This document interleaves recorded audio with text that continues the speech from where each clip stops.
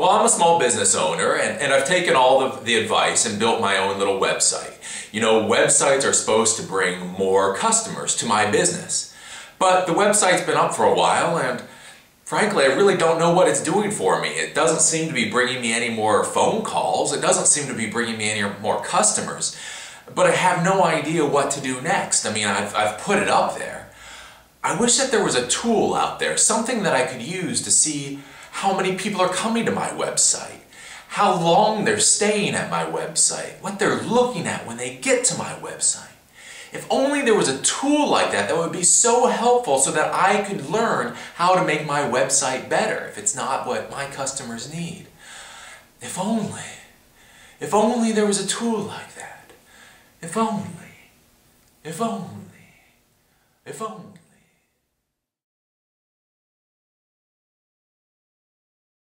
Your website is the #1 most important piece of advertising that you have. No matter what other type of advertising you do, whether it's radio ads or little ads in the newspaper, your website will do the best. The reason is everybody goes to your website once they've learned about your company to find out about you. They find out about your products or services, your hours, your skills and experience. Everybody comes to your website, and then from there we'll decide whether or not they want to contact you to do business with your company. There is a tool that allows you to really understand how your customers are interacting with your website. This tool is called Web Analytics. Web Analytics is what this class is about, and we are going to go over how you can see how your customers get to your website, what they do when they get to your website, how long they're on your website, and a lot of other very valuable information for you. So with Web Analytics, you really can get an understanding of what your customers are doing when they come to your website, and if you're not getting the phone calls, then you may be able to figure out why. Okay, so as we go into explaining Web Analytics, there are a couple of pieces of vocabulary we need to go over and that you need to understand before you really start poking into Web Analytics software. The first one of these glossary terms, I suppose, would be bounce rate. What is bounce rate? Bounce rate is the percentage of people that come to your website and only look at one page. So they come to your website, they look at one page, and then they leave. So they see nothing else. So whether they come directly, they know what your web address is and they come to your home page, or whether they come in through Google search and they come to some other page on your website. The bounce rate is a percentage of people that come to only one page on your website and then they leave. The next term is average time on site. Average time on site is between all the visitors that have come to your site. On average, how long do they stay? So if you have 1,000 people come to your site and that they stay at, let's say, 1 minute each, then the average time is 1 minute. It really depends on time on site, what you have as a business or website as to what is good or what is bad. If you have a restaurant, you will have a lot of visitors coming to your site that simply want to know your hours of operation. So you may have a very, very low time on site because they just want to know when you're open. So they'll come to your website. If your hours of operation are on your home page, they'll see, yes, you're open, or no, you're not, and then they'll leave. So your average time on site might only be 5 seconds, and that might be a-okay. That might be fine because the only information they're looking for is your hours. It doesn't take very long to find your hours. Now for a website like mine that has a blog and has videos and all of that kind of stuff, you want a longer time on site because the people actually have to read what's there. So if I went and looked at my analytics software and I saw that the average time on site was 5 seconds, that would be horrendous for me because nobody can read a blog post in 5 seconds. So that means nobody's actually reading anything. So for me, I want my average time on site to be at the very least a minute because that means on average people are actually reading something on my site. So that's the time on site and why it's important. Then you have page views and page views per visit. So page views is every single time any one of your visitors goes to any page on your website, that increments your page views by 1. So if you have one visitor that looks at 100 pages on your website, then you'll have 100 page views. You know, if you have 3 visitors and they go to a certain number of pages on your site, that all gets added up, and it's the total number of pages that all of your visitors have viewed. And so that's the total page views. Then there's the average page views per visit. What this is basically you take all your visitors, you know, how many pages they've seen, and then on average, how many pages do your visitors go to. So with me, I think my site is somewhere around an average of 2 pages per visit, which isn't too bad. That means on average, most people come to my site and then they click on a few things. They look at a few different things. Depending on what you're doing and what type of business you have, you may want a high number of average page views per visit or a low number. It all really depends. The next thing is visitors and unique visitors. So you will see a number of visitors.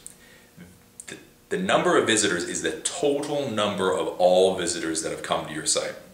So if one person comes to your site, let's say 10 times in a day, he will be counted for 10 different visitor slots. So let's say you have 100 people that come to your site, and then you have one person that comes to your site 10 times. You'll have a total of 110 visitors in that total visitors number. So it doesn't matter how many times somebody comes to your site, they'll be counted as a visitor each and every time they come to your site. Then you will have unique visitors. And what unique visitors is basically unique visitors. It's not the total. So if one person comes to your site 10 times, he will only be counted once, not 10 times or 20 times. So those are the basic definitions that you need to know: bounce rate, the time on site, page views, average page views per visit, total visitors, and then unique visitors. So web analytics are the reports that are created by web analytics software. So basically, web analytics are graphs, numbers, all the information that the web analytics software gives you. There are a lot of different types of web analytics software out there. There's Google Analytics, there's Piwik, there's WhatsUp, there's different types of stats. There's probably 100 different types of web analytics software out there for you to use. If you don't know what to use yet, I would suggest you use Google Analytics. It's a very good piece of software and will probably do everything that you need. If it ends up not doing everything you need, you should realize that there are other pieces of software out there, so you may just have to find a different piece of software that you need to use. Web analytics software comes in 2 different varieties for how quickly you can receive reports. There is real-time and, well, not real-time. Real-time analytics software, literally you get reports that are up to the second updated. So I use a piece of software that has a map on it, and as people come to my site, within a second of them coming to my site, the little globe on the map spins around and I get a little pinpoint location of where the person is coming from. So that is real-time monitoring. It will show you as people come to your site, the reports are generated, and you can see them right then and there. Other pieces of software, like Google Analytics, are not real-time. It can take anywhere from 4 hours to 24 hours before you get the reports for what happened previously. So if I want to see what happened today and have everything be perfect, I would have to wait till tomorrow. I can't see the information in real time. So it's just something that you should realize. Now, all the web analytics software that you will be looking at, it should be free. There are two types of web analytics software on the pay scale. There's either the free versions or there's the enterprise paid-for versions. Everything that you should be looking at this point in time, if you're watching this video, should be free. Whether you use Google Analytics or Piwik or any of the other hundreds of types of analytics software out there, what you should be using is free.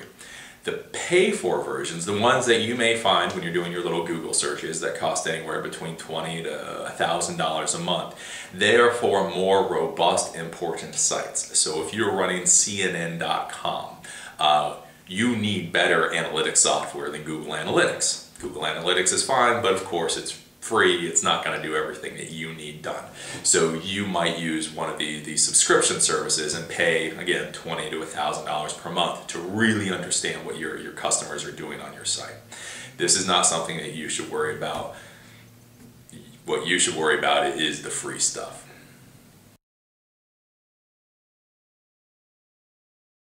So now that you understand the basic definitions of bounce rate and all that, the next portion that we're going to go into is the information that you are given about the visitors that come to your website. Now, most of these pieces of web analytics software can give you a lot of information about the people that are visiting your website and taking a look around. The first piece of information that is very, very useful that you can gain is the actual geography of where the person is coming from that's visiting your site. Now, when somebody goes to your website, there's a whole bunch of information that's passed, but your website can determine approximately where that person is located. So they can't get it down to the exact street number. They're not going to say, 578 94th Street. But they will say you had 20 visitors from, let's say, New York City, or you had 50 visitors from this place in some certain county. So you can get a very good idea of where people are coming to your site from. This can be very important. Let's say if you have a store or a restaurant. So if you have those unique visitors numbers, and you're looking and you say, hey, look, I've got thousands and thousands of unique visitors. This is great. My website is doing wonderfully. Well, if you go to the geography section and you find out all those thousands of visitors are coming from California and you're in New York City, that doesn't really help you out a whole lot. Your people are coming to your site, obviously, but they're nobody that's going to turn into a customer for you. So this is something that you can look at and try to figure out what's going on. Why are people from California going to your website, but people from New York are not? You can get a lot of really good information from the geography feature on the different types of web analytics software. When I was running Eli the Computer Guy, the storefront, we were able to see an actual line through the state where people were coming to our website. So we had a radius that we were trying to target for where we were trying to get our clients from. But in that radius, there was this big thick line that ran down the middle of it. And nobody was coming to our site from either side of it. So that showed me that if I wanted to do advertising, that thick line is where people were interested in getting our services. They were the ones that were doing the search and trying to look for computer repair help. So looking at the geography can be very useful. The next thing that you can get, piece of information that you can get about your visitors, is how they themselves are using the internet. You can gain what type of web browser that they're using. You can find out information such as the type of Flash player or the type of Java that they're using in their web browser. That's for the web programmers, but that can be very important. There are things such as screen resolution or internet speed. So you may want to come up with a really, really fancy site, and let's say you want to put videos on it, and you want music, and you want all these really cool things to happen.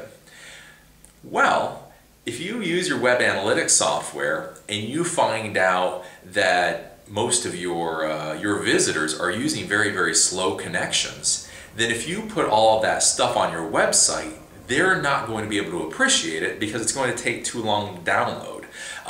You're going to think, hey, I created this really beautiful, pretty website, but when they get to it, it'll take so long to download that they just kind of think it's kind of crappy because they can't use it very well. So that's one thing, one very important piece of information that you can get is what is the internet speed that people are using to get to your site. So again, if you're in the middle of New York City, you're probably dealing with almost everybody on very high-speed internet, so you can put these wonderful flash graphics and music and boom, boom, bang, and bling, and all that kind of stuff. And people will be happy, people will be excited, and you will be cool. But if you did that same website, I don't know, in the middle of Oklahoma farm country, no offense to them, but the people that are there may not have the same internet speed. So when they go to your website, again, nothing really works right. It's just a pain in the butt, and then they hate your website and they don't really like your company. The other thing that you can find out, which is kind of cool, is the languages that people use when they come to your website. So I don't know many people who really use this in the real world, but you can see, you know, are people that speak Chinese coming to your website, or people that speak Finnish coming to your website. So if you're trying to spread, let's say, your market share maybe into Europe, so maybe you're an import-export person and you're trying to get into Europe, you can see the different types of languages for the people that are coming to your website, and then you may decide to customize your website based on those languages. So like, let's say right now in the US, a lot of Hispanic speakers. So if you're getting a lot of customers, you see a lot of your visitors, their main language is Spanish, then you may decide that it's a very good idea to come up with a Spanish version of your website. So if a Hispanic Spanish speaker comes to your website, they can click on the Spanish version and then you'll get them as a customer. Whereas if it's just English, they may look at it and that you may get them as a customer or not. So those are the different types of information you can get about your visitors. You can get the geography, where they come from. You can get their browser capabilities, you know, their flash types, their screen resolutions, their internet speed, all that kind of stuff. And then you can get the language that they speak, which is very useful. Okay, well now you have all this fancy information about your visitors, but how did your visitors get to your website in the first place? You will have a section within your analytics software that says traffic sources. So traffic sources tells you how people came to your website. A few of the things that you'll see are fairly easy to understand. You'll see different websites presented, and those are websites that have links to your website. So if another website has a link to your website, a visitor clicks on that and then comes to your website, then you will see that in the traffic sources. You'll see direct traffic. Direct traffic, all that means is somebody actually spelled out www, let's say elithecomputerguy.com, and that's how they came to your website. They didn't use Google, they didn't go through any other websites, they actually typed out your web address into the address bar and then hit go to go to your site. On top of just the normal website links and the direct traffic, you will also see Google and Yahoo and sometimes AOL and Bing, and you'll see something that says organic. So what organic means is organic search traffic. So this is where somebody, let's say for Eli the Computer Guy, if they typed in Baltimore computer repair, and in the normal list that Google pops up, not the advertising section, but just the normal search results, if they find me there and they click on that, that is an organic source of traffic. So if they do a search, you know, some weird article that I may have done a long time ago, let's say the best place to buy LCD laptop monitors, they might type that into Google, Google pops up, they see my little blurb in the search results, they click on Eli the Computer Guy from there. That would be organic search traffic from Google. So you'll see that from Google, Yahoo, sometimes AOL, Bing, the whole 9 yards, and that's what organic means. Now, on the traffic sources, depending on what type of analytics software that you're using, you will also see the advertising that brought visitors to your website. So I use, like I say, Google Analytics. I also use Google AdWords to bring customers to my site. So those are the little advertisements along the side of you know, your search results or at the top. So if you type in Baltimore computer repair, and at the very top, those advertisements that are up there, if I was advertising on there and you click that, that would also be a different type of traffic. And within Google Analytics, it separates that out. So I could see which ads were doing better and a whole bunch of information like that. So if you use Google AdWords with Google Analytics, you can get a lot of good information about how your advertising campaigns are working. Again, depending on the different types of analytics software that you're using, you may be able to get the same information from, let's say, Yahoo AdWords, whatever they call it, or Bing, or the same type of thing. So not only can you see, the direct traffic that comes in, the links from other websites, the organic searches, but you can also actually pinpoint the advertising that you're doing and seeing how people are coming to your website through advertising. So the next part that we'll look at in your analytics software is the content section. So the content section is all about the information and the pages that are on your website. So within the content section, you'll see the first thing will be landing pages and exit pages. Landing pages mean the first page that somebody comes to when they come to your website. And of course, the exit page is the last page they're on when they leave your website.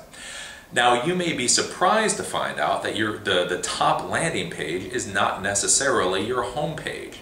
So maybe if a lot of people come to your website through organic search traffic, they may come to a page that you would not have thought was going to be the first page that they would come to. So let's say you did a report or a little write-up about something, and maybe you didn't make it very pretty because you didn't really think anybody would ever care about it. Well, that may end up being the top landing page. So this little nothing page that you created a while ago and just kind of put up on your website and didn't think anything about it, well, that may be your top landing page. And the reason you may not be getting calls on the phone is because you didn't do a very good job making that landing page look pretty. So when they get to that landing page, well, they don't really like what they see, and so they leave. So your content section, again, can show you the landing pages and then the exit pages. Where do people leave from? So that can be very useful. It will also be able to show you what's called the navigation path. So you should be able to see that when somebody comes to whatever page, whatever page it is, let's say your home page, you can see the navigation path. So it'll say 50% of the people that go to your home page leave. So 50% are exit. Well, then 25% then go to your prices, and 5% go to your contacts, or whatever. So this can be very useful because it can show you, okay, all these people are coming to the home page, so that's good. I've got a lot of people coming to the home page. And then the next thing that they go to, the most important thing for your customers, are prices. Or maybe they might go to hours or something else. But let's say in this instance, they go to prices. So they go from the home page, they then go to prices. Well, then you see 99% of the people, that's the exit page. Everybody goes from home to prices, and then they leave, and then you don't get any calls. Well, it might be because your prices, people consider your prices too high. So you say, I have a lot of people coming to my home. Then the first thing, the thing that they're most worried about is prices. They go to the prices, and then they leave. So this may tell you that you need to adjust your prices. You need to bring your prices down. Or again, maybe if you have a restaurant or some kind of boutique, maybe prices isn't what's important. Maybe they come to your home page and then they go to your hours of operation.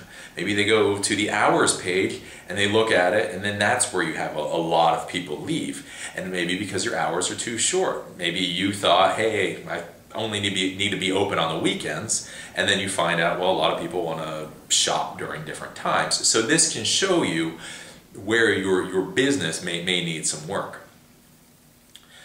Within the content section, if you created your website for profit, let's say my current website, EliTheComputerGuy.com, which is a blog now, so it's no longer associated with a storefront business that would make money. Now it tries to make money on its own. So if you'll notice on the side of EliTheComputerGuy.com, there are all those little Google advertisements. Well, in the content section of Google Analytics, I can see my AdSense profit, and I can also see which Google or which blog posts have made me the most money.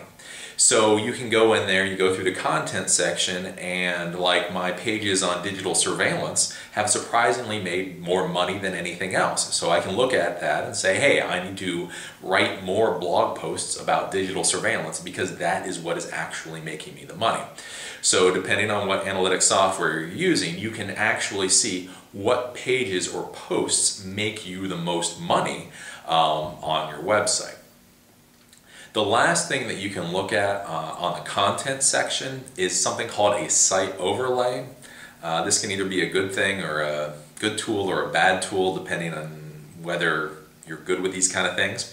What the site overlay does is it brings up your website and then it graphically shows you how people are using your site. So it'll show you maybe the percentage of people that click on certain links on your site, just in a graphic format. So before, where you saw the navigation path, that would just be all, it would all be, it wouldn't be very graphical. It would basically say people that go from the home page, there's a little arrow, 50% exit, 50% go to prices. The site overlay is a very pretty graphical thing to try to give you that graphical representation of how people are actually using your site. This may or may not be useful for you, but it is there. So the important thing with content is you see your landing and exit pages. Remember, your top landing page may not be what you expect, and that might be causing you problems. Your top exit pages may be showing you problems, not necessarily with the website, but maybe with your overall business. Like I say, if the top exit page is prices and you don't get any phone calls, maybe your prices are too high. If your top exit page is your hours of operation, maybe you don't have a wide enough set of hours of operation. You can see the navigation path, how people actually go through your website. You can see your AdSense profit or any other types of advertising that you sell. You can see which pages or posts make the most money for you. And then the final part is the site overlay. Again, is that graphical overlay of how people use your site. Now the final section of, again, almost all web analytics software is the goals section. So you can tell your web analytics what goal that you're looking for. So let's say you're trying to get people to contact you for more information about your product. So you can program in a goal that says, I want to know how many people click the Contact Me tab and fill it out. And so in this section of your web analytics software, that's where those type of things will pop up. So let's say you have a few goals. You say, I want to know how many people click the little Contact Us form, actually fill it out. I want to know how many people print the coupon that we have. So let's say you have some coupon to come to your restaurant or your store. Well, your goal is to see how many people actually print that coupon. Things like that. So that will be in your goal section. So it'll say, all the other information aside, what is important to you is people printing out, let's say, the coupon. So it'll say, 50 people printed out the coupon, or 25 people submitted the contact form, something like that. That is the goal section.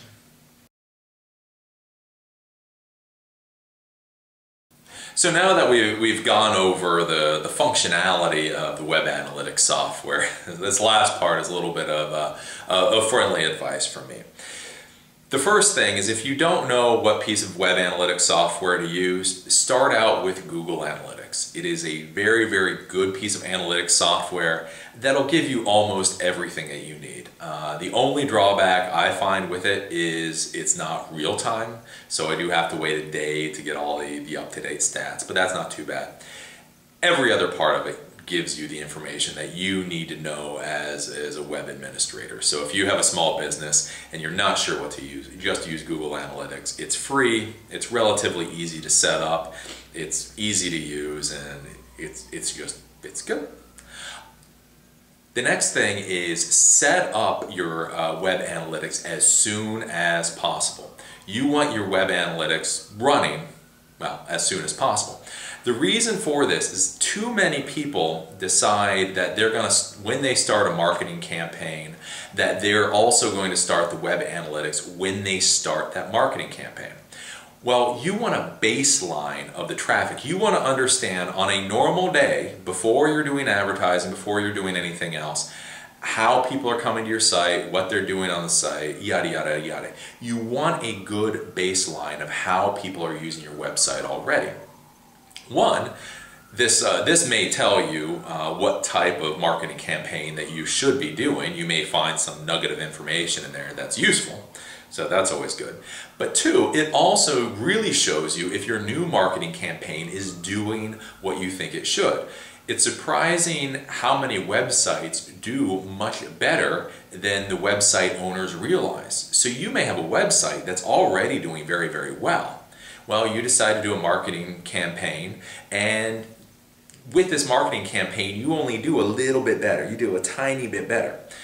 Well, if you start the analytics software right when you start the marketing campaign, all you're going to see is that you're hitting all your goals. Yay, the marketing campaign is working. Well, if you saw that you were already doing pretty well before the marketing campaign started, and then you only got a little bit of benefit, you may realize that the new marketing campaign really isn't worth that much. So you would have been meeting your goals even if the marketing campaign didn't exist. The other thing is, especially when your website is new or you're not getting a lot of traffic to your website, always remember to account for your own activity to the website. So with those total visitor numbers, with page views, with time on site, if you're not getting 1,000 hits per day or 200 hits per day, your own visits to your website could horribly skew your information. So I've seen this when I've done a lot of editing to my website. My web stats go through the roof. The time on site's high, the number of page views is high. All of that's very high. Well, the reason it's high is because I've been on my site a lot doing a lot of different things. So everything that I'm doing also gets recorded. So just remember that your own traffic can really skew the results. Now with EliTheComputerGuy.com being a blog, and I'm trying to get people from all over the country and world hopefully to come to my website, I just normally take out all the traffic from Baltimore, the Baltimore area. So every single visitor that comes from Baltimore, I discount. I just assume that they don't really exist. I assume that all the visitors from Baltimore are actually me. So it's not a perfect system, but it makes it so I don't overestimate how much traffic or how good my results are. So that's what you should keep in mind, is Google Analytics is the best software you can use when you're starting out. It's just very good. You may go to something at the end of, down the road, but to start out with, Google Analytics is very good. It's free, easy to use, yada, yada, yada. Set up your Google Analytics or whatever analytics software as soon as possible, as in now or tomorrow. You want that running, again, as soon as possible, so you start to get that baseline of information. Because remember, it takes time to gather this information. If you want a month's worth of records, well, your analytics need to be up for a month. And then finally, remember to account for your own activity, because especially with small websites, if you're not getting at least 500 hits per day, your own traffic to your website can horribly skew your results, and you think you're doing a whole lot better than you really are, because, well, you're your own best customer. So that was a class on web analytics and web analytics software. So web analytics are the reports that web analytics software give you. Now, every decent piece of web analytics software will give you these reports and very nice fancy graphs and tables and all that. So they're relatively easy to use. If you own a business, but you're not the one that controls or looks at your web analytics every day or every other day, you should ask for a report at least once a month in printed format. It doesn't have to be digital, to show you what your web analytics look like. So if you've outsourced your web marketing to some web marketing company, then at least every month, maybe every week, require that they send you a PDF of whatever analytic software is being used, and you can go through and see if the information looks good to you.